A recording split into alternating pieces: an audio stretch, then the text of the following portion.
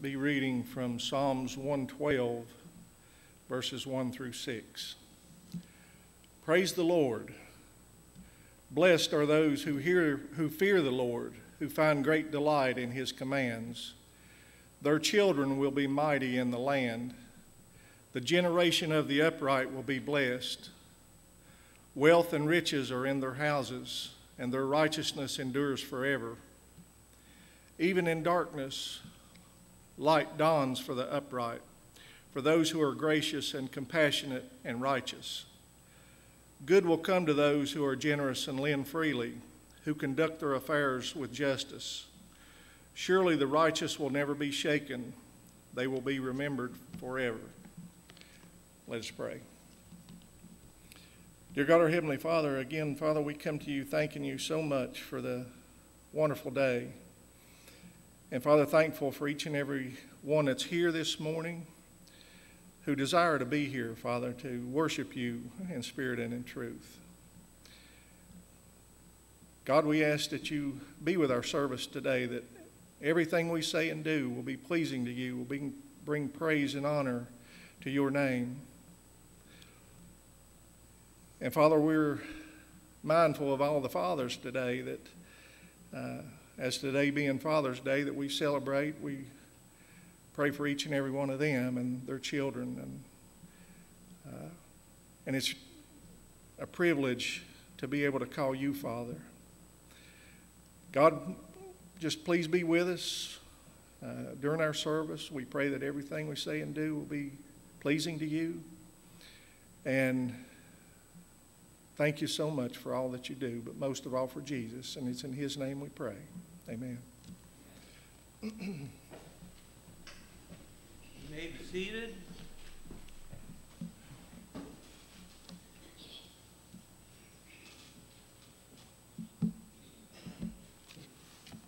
The opening hymn is I Am Thine, O Lord, verses 1, 2, and 4.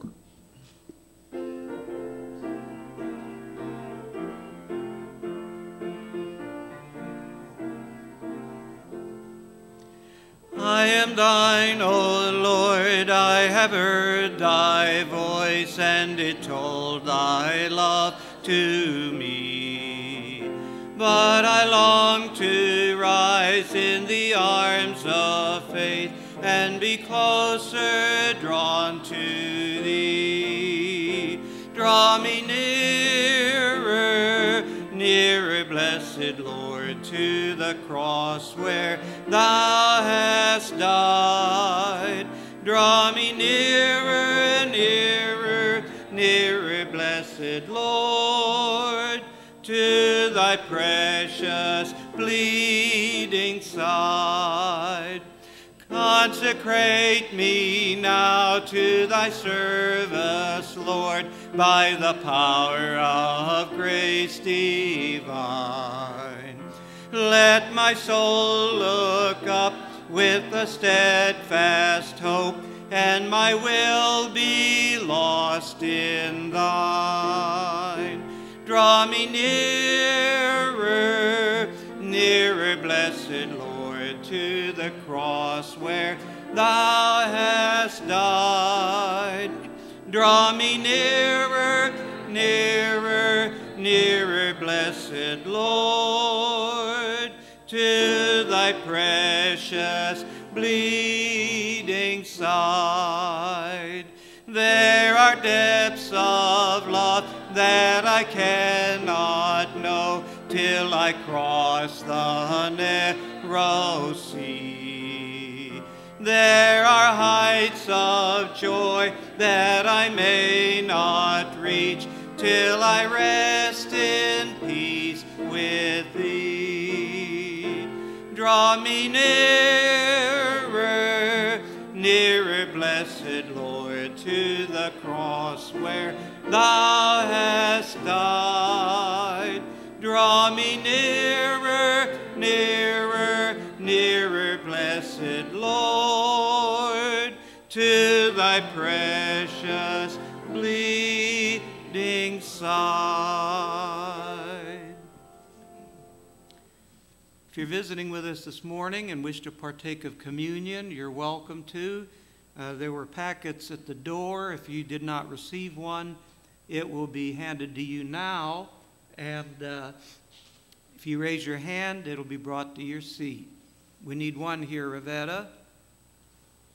We need a packet here for any others? We'll be doing our communion song, and it's going to be the Old Rugged Cross, and we'll do verses 1 and 4 of that. And then after that, Jason will lead us in our communion service.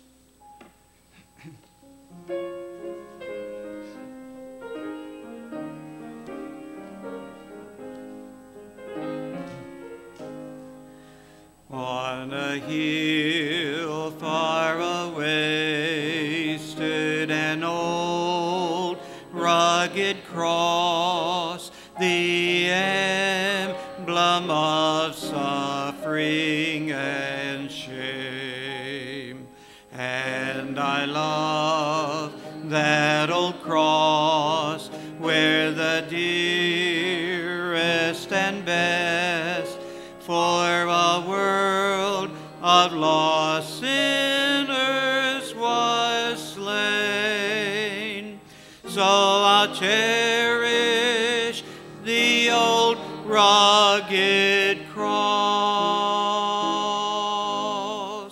till my trophies at last I lay down. I will cling to the old rugged cross and exchange it someday for a crown.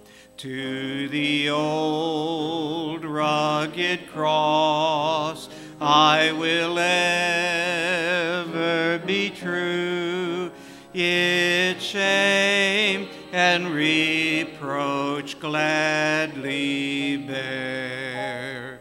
Then he'll call me someday to my home far away, where his glory forever I'll share. So I'll cherish the old rugged cross till my trophies at last I lay down. I will cling to the old rugged cross and exchange it someday for a crown.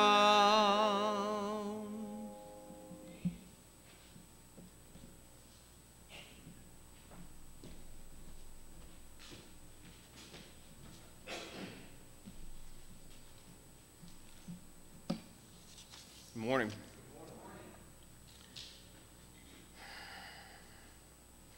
If someone came up to you and asked, "What is your favorite meal?" would you be able to quickly rattle it off? If you could quickly answer that question, would it remind you of the last time that you had partaken of that meal? Does your favorite meal ever bring back fond memories? These are many questions I do not expect you to raise your hand and share with the congregation this morning, but I do want you to think about that meal. Today is Father's Day, and some of us will leave the church and celebrate some kind of meal with your father. Typically, we'll try to eat something that he likes. You may go to his favorite restaurant, or someone in your family may prepare his favorite dish and you eat it at the home. For some of us, you may think back to the last Father's Day you had with your dad. He may not be with you in person anymore, but you will still think back, and I hope you find priceless memories and unforgettable memories. Right now, we are able to partake of another meal. As we take the Lord's Supper today, and as we look at the emblems representing Jesus' body and his blood, let's try to think about what it was like for God the Father to look at his son and see how he was treated so unfairly on the cross at Calvary. How anguished the Father's heart must have been to hear his own son cry out, my God, why have you forsaken me?" Matthew 27:46. And yet during those hours on the cross, Jesus was doing his Father's bidding, his Father's will. Jesus could have easily said, "I have brought you glory on earth by completing the tasks that you have given me." Even though we see God saying, "This is my Son, in whom I love, and with whom I am well pleased," after his baptism, it could have also been possible that the same words could have been found at the time of the crucifixion. Jesus' enemies thought that his death was the sign that God had forsaken him, Matthew 27:43. But they were wrong. This was the Father's greatest moment. Hebrews 2:10 tells us that one of the results of the Son's death was to bring many sons and daughters to glory. On this Lord's Day, the Father looks down upon assemblies such as our own and rejoices in his fellowship with his members of his family across the earth. This, too, is a Father's proud moment. Proverbs 10:1 tells us, "A wise son brings joy to his father." As we take these emblems, let us resolve to live that we bring joy in many proud moments to our Heavenly Father.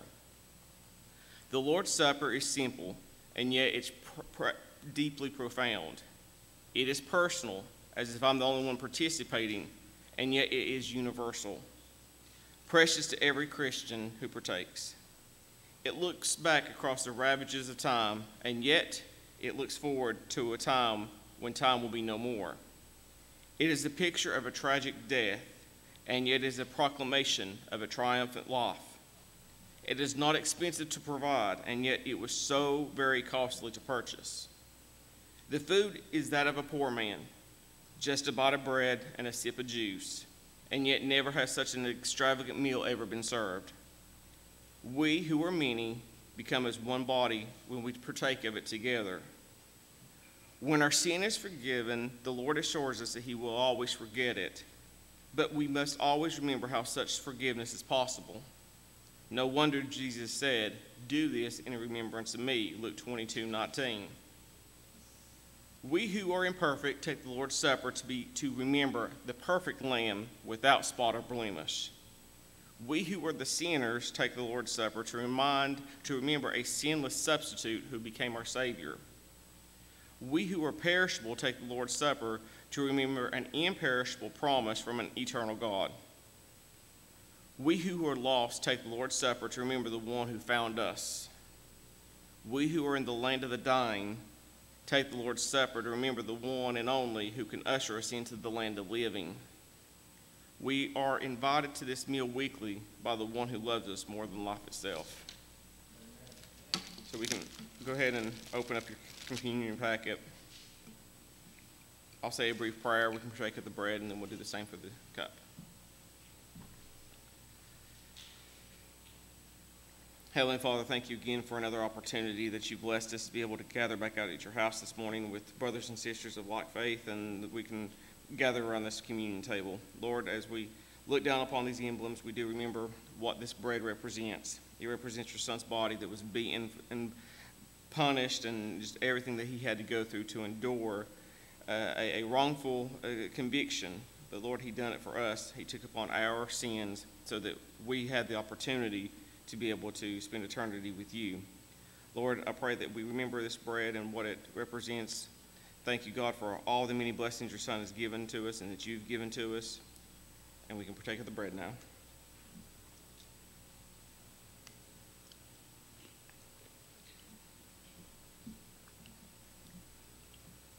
And Heavenly Father, as we look down upon this juice, we pray that we remember what it represents as well. It represents just a small portion of the blood that was shed for our sins. Without the shedding of the blood, Lord, we all know here that forgiveness is not possible. We're reminded of the beating that Jesus took, the punishment, every time the whip hit him, flesh was torn from his body and blood was poured out everywhere.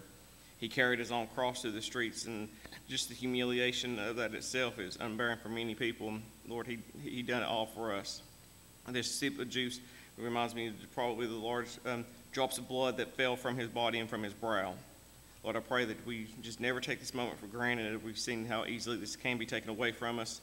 And Lord, thank you for all that your Son does for us. Thank you for your love and your mercy and your grace. Lord, I pray that we can go throughout the remainder of this week and we can take Bob's message and we can be able to apply it to our lives, and that we can just have proud moments with you. Thank you, God, for all that you do. And it's in your Son's name we pray. Amen. And you can partake of the cup.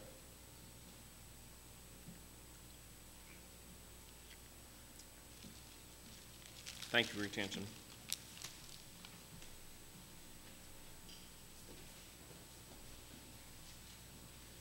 And Paige, and Mike, and Jason for leading us in our worship so far this morning. The scripture text is 1 Peter 1, starting with verse 17. Since you call on a Father who judges each person's work impartially, live out your time as foreigners here in reverent fear. For you know that it was not with perishable things such as silver or gold that you were redeemed from the empty way of life handed down to you from your ancestors, but with the precious blood of Christ, a lamb without blemish or defect. He was chosen before the creation of the world, but was revealed in these last times for your sake. Through him you believe in God, who raised him from the dead and glorified him, and so your faith and hope are in God. Now that you have purified yourselves by obeying the truth, so that you have sincere love for each other, love one another deeply from the heart, for you have been born again, not of perishable seed, but of imperishable, through the living and enduring Word of God. Now, this list is not exhaustive, of course, but I want us to look at 6 qualities of our Heavenly Father. You fathers that are Christians also have these qualities. And these are qualities that you should strive for every day, as well as all of us should. But these are qualities that God already possesses. And that's why we can put our faith and confidence in Him. Number 1, God is a provider. Every morning that we get up, every breath we take, every step, every morsel of food, every kindness and love that we feel from our families, everything is from our provider, God. Jesus said in the Sermon on the Mount in Matthew 7:11, "If you then, though you are evil, know how to give good gifts to your children, how much more will your Father in heaven give good gifts to those who ask Him?" And you and I are blessed with God's good gifts every moment of every day. From the time we get up to the time we lie down at night, and all through the night, He is our provider. But He is also our protector. Those of us that had good fathers and were blessed by fathers who had these qualities know that we've had fathers that worked hard to provide for us and to give us not only the things that we need, but the things that we want as well. And so God does that. God is a protector. Your earthly fathers protected you from danger. The rules of their household many times was simply to protect you, not to confine you, not to keep you from having fun, but to protect us and keep us alive and well. Let's see what God says about this in 2 Thessalonians 3 and verse 3. "But the Lord is faithful. He will strengthen you and protect you from the evil one. We know that the evil one is Satan. We know that Satan has followers. We know that he even has what we would refer to as angels, that he would call angels, but they're actually demons. And their job is to constantly keep us from doing God's will. And God, with the Holy Spirit and his guardian angels that we read about in the book of Hebrews chapter 1 in the last verse, they're there to protect us. You know, even little children can get away from their parents who are trying to protect them. I don't know how many times it's happened to me. Even though I'm not a father, I've had nieces and nephews that I was close to, and I'd be with them in the mall or in a parking lot somewhere, crossing a road, going somewhere. And of course, our natural inclination is, when they're very young, is to grab them by the hand and take them where they need to go. And they resist. They do not like that. They say they're big and they don't need anybody to hold their hand. And so as we grow and get older in life, we think that we're big spiritually and that we don't need a protector anymore, but we do. We continually need God every day to protect us from the evil one. God is also a promise keeper. He's given a lot of promises in the Bible. And if we will obey his will, those promises will be fulfilled. In 2 Peter chapter 1 and verse 4, he has given us his very great and precious promises so that through them you may participate in the divine nature. You see, we can participate in a lot of things in this life, physically, things that are enjoyable, things that we do every day with our families or at school, with friends and co-workers. We can participate in all of these things, but none of those can help us participate in the divine nature except God himself. Now, you and I are here this morning because we want to fulfill the divine nature in us. You may say, well, I'm not a Christian. I don't have any divine nature. Yes, you do. You're made in the image of God. We have a human nature, but we also have a divine nature. Now, most of us are giving in to our human nature way more often than we ought to. We have these cravings in our lives that God gave us, and it's good to fulfill them. But sometimes we're negligent in fulfilling the craving of our divine nature. There's something about a human that makes them reach out to the eternal God. And this verse tells us that when we obey these precious promises, we can participate in the divine nature. We also see that God is a peacemaker. Now, he brings peace into our lives when we're having personal problems. He can bring peace in families. He can bring peace in nations. He can bring peace in churches. And we need, according to the Scriptures, to make that effort to keep the bond of peace. It takes two for a peace treaty. You know that. One person can't do it. It takes two parties to make a peace treaty. And God has said that he's willing to make peace with us. But we also need to be willing to make peace with him. In the book of Philippians, there's a beautiful section of Scripture regarding peace. And I want you to notice these words from chapter 4 and starting with verse number 7.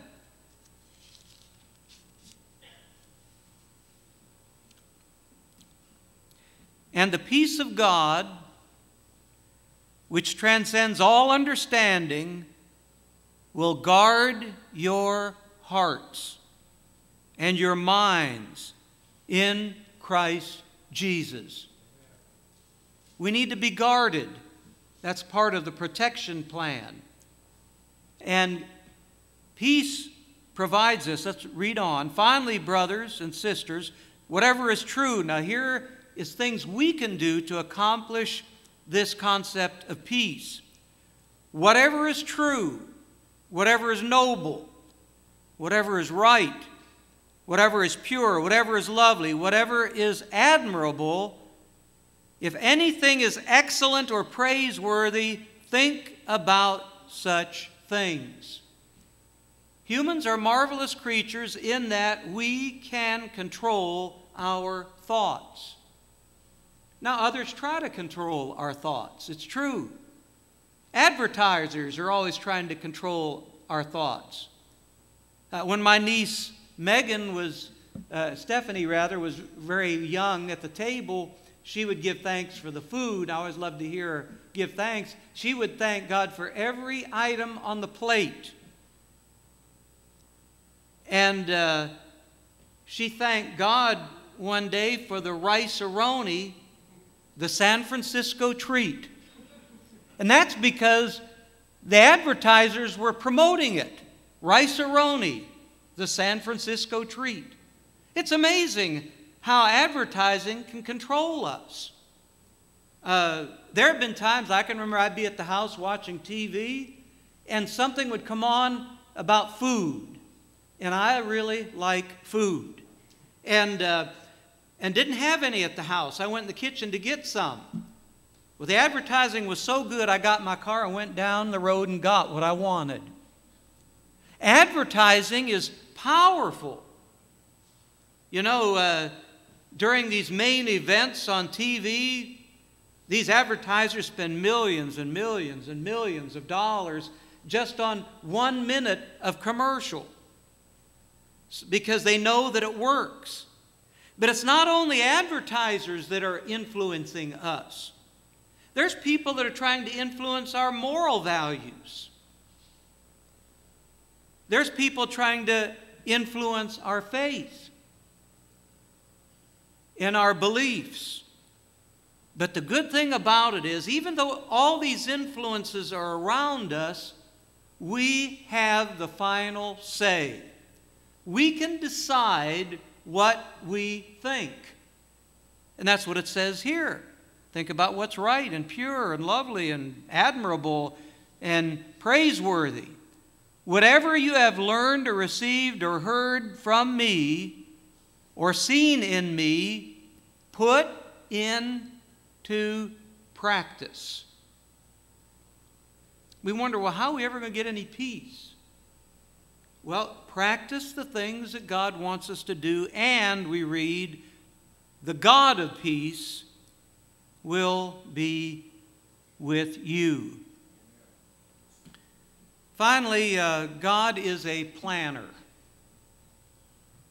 He's got plans for our lives. Now you may say, well, does that mean that I can't do what I want to do and become what I want to become and be what I want to be? Work where I want to work, go to school where I want to go to school? Yeah, you can do all of that because God works through you. He doesn't make you do anything you don't want to do. That's one thing we've noticed about God. Everybody kind of does what they want to anyhow, sometimes right, sometimes wrong. But God has some ideal plans for our lives. He placed in us gifts that nobody else has. And when you find that gift and cultivate that gift and study to fulfill that gift, maybe for your occupation, for your profession, well, God is going to bless us. He has plans for us, and the plans are good.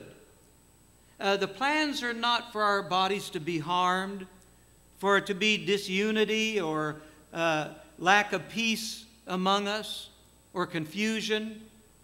His plans are extremely for our good. He wants what we want.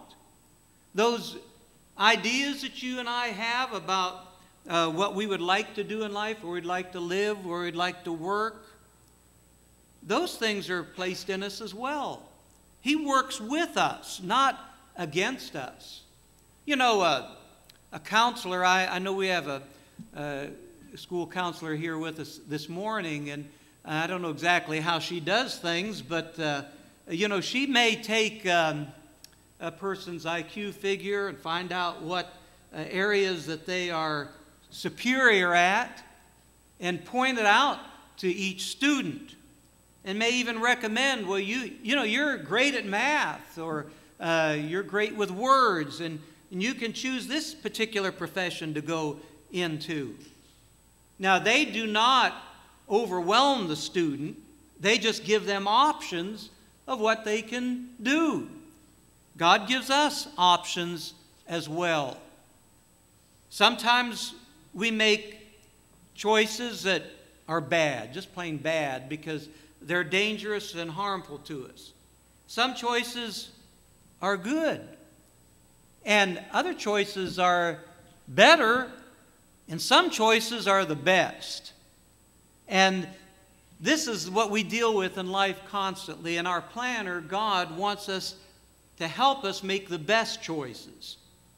And I haven't always made the best choices, but one good thing about God and the way He plans things is if you take the wrong road, go down the wrong trail, it's okay. And He can bring you back and put you where you ought to be happy and fulfilled. We don't always understand the Lord's will correctly. You know, we may be like that preacher who got a call to go to a big church with a good salary, and you know, a lot of members and prestigious. And this is how he prayed. He went home. He said to his wife, "You pack. We're going to another church, and I'll go upstairs and pray about it." You see, he already made up his mind. A lot of times we make up our minds first, and then it works out maybe not so good for us. Does that mean that God is going to say, well, you made your own bed, you go ahead and sleep in it, and I'm not going to help you out? He doesn't do that. We make mistakes. We interpreted His will wrong, but He's always one there to bring us back.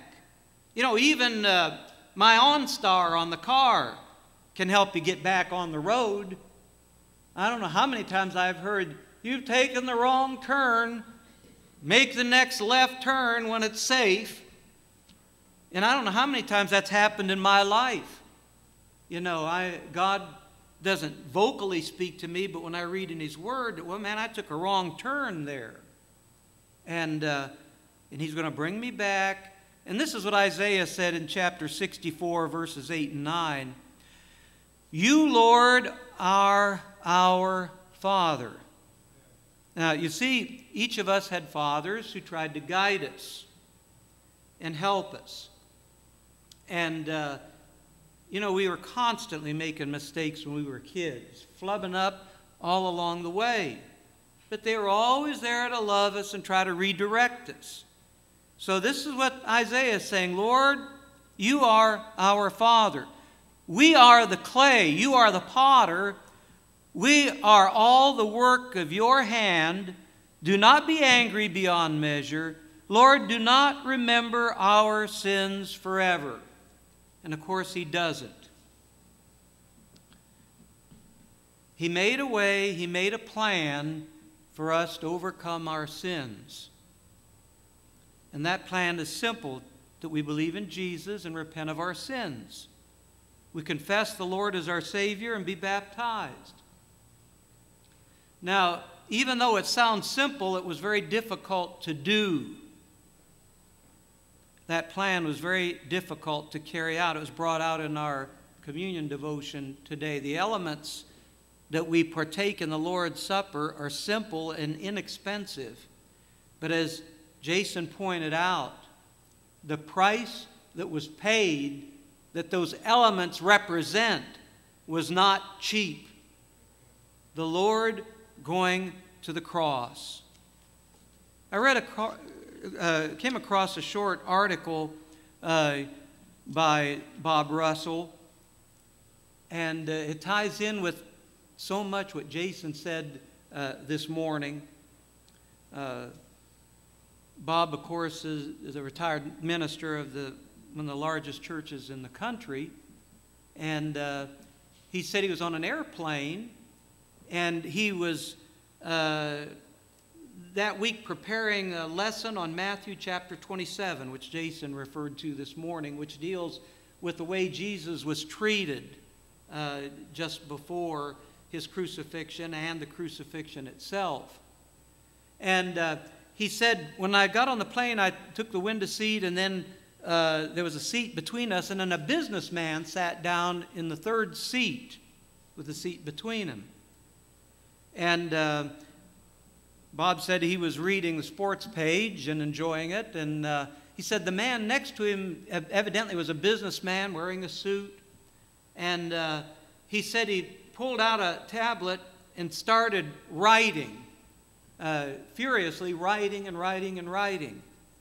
And finally, after a period of time, he looked over at Bob Russell and he said, "Are you Bob Russell, the minister?" And he said, "Yes." He said, "I don't mean to bother you because I know you're very busy." He said, "But I was wondering if you would read this and help me with this, because this is really disturbing me." And he shared his thoughts. And of course, Bob said, I put the paper down for the next hour. We talked and I prayed with him. He said, I read what he wrote down. And he was a businessman who was very successful and had a very fine home, a good family, a good wife, 3 healthy children. But he had one child who was 16 years old who is causing havoc in the home. He was into drugs. He was very rebellious. He was just, everything was so negative. And he was so upset. There was nothing he could do to make it better. He tried tough love. He tried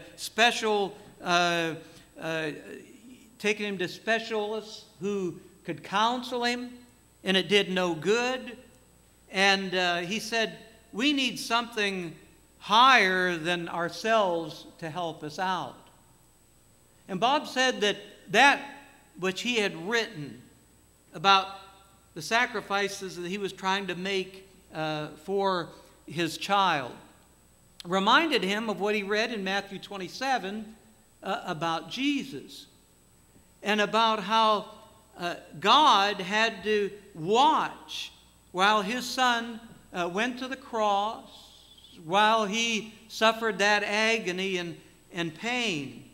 You know that God could have intervened any moment. Jesus said he could have called a legion of angels. 10,000 angels could have come to release him and set him free. But God didn't use any of the miraculous means to release him. He let him go through all of this. And any father on earth would probably not allow their child to do that if he had any power at all to stop it. But God didn't stop it because he had this plan. And Jesus was part of that plan. Sin has to be punished. We are all sinners. We all deserve hell. So how do you punish sin without sending somebody to hell? Well, you cause somebody to go through the punishment for them. And that's what Jesus did on the cross. He went through the punishment for you and me. And that's why we need to love him, honor him, and also obey him. I want to close with Jeremiah 29, verse 11. God said, "For I know the plans I have for you, plans to prosper you and not to harm you, plans to give you a hope and a future." You have a future with Christ? I know we have some type of future. hopefully, the next minute, maybe hour, day, months, maybe even years. But who's that future with? I hope it's with Christ.